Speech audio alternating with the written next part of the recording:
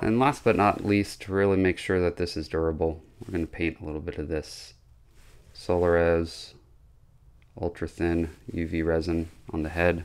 I think honestly I got a little bit in the eye of the hook there, so that's easy to fix before you cure it. I've got this mono here.